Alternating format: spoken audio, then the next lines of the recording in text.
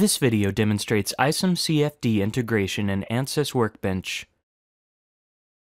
The ICEM CFD add-in allows you to access ICEM CFD as a component of the Workbench environment. Right-click to make the data connection to a geometry source. Similarly, make the data connection to an output solver. The start-to-finish data transfer is fully automated. Changes in one component can be easily propagated through the design. This allows for quick updates and iterative design. Double-click a component to set it up. For example, an existing geometry can be loaded. The project is a simple pipe junction with 2 inlets and 1 outlet. Project and component status are indicated by the icons within the components. The geometry component now shows up to date, and the ICEM component needs a refresh. Launch ICEM CFD to load geometry data and initialize the mesh. The ICEM CFD add-in has all the functionality of the standalone product, with a few customizations for integration into Workbench. Named selections become parts in ICEM CFD.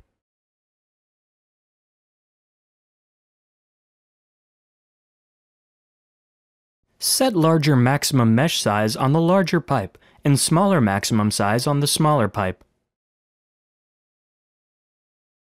Enable prisms and set inflation parameters to capture boundary layer effects on the wall surfaces.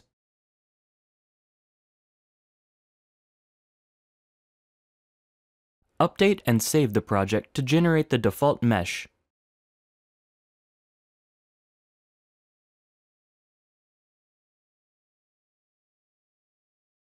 Recompute the mesh, now with prisms enabled.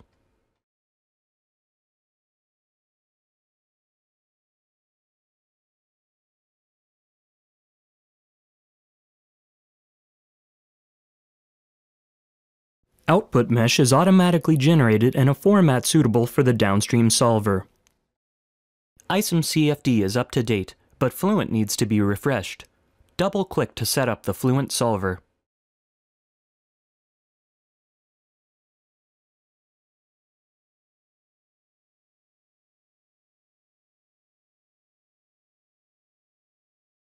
The most recently saved mesh is loaded automatically. Edit boundary conditions,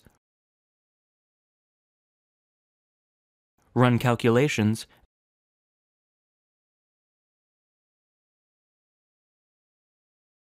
and set up a graphics display.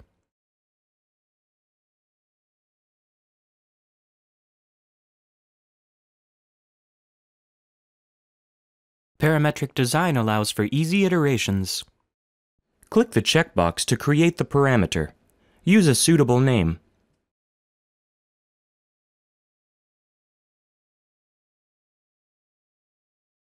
Set some design parameters in the ICEM component, again by clicking the box. You can choose individually which inflation parameters will be accessible in Workbench.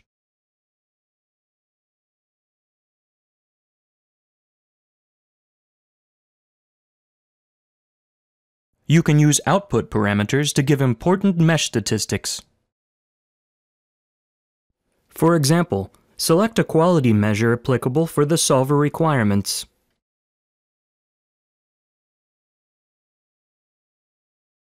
And display the number of mesh elements.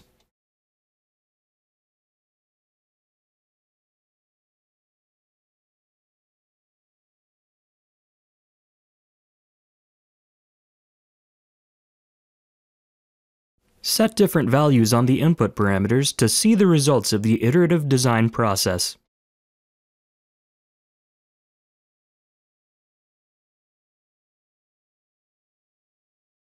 Click Update All Design Points to compute and display the results.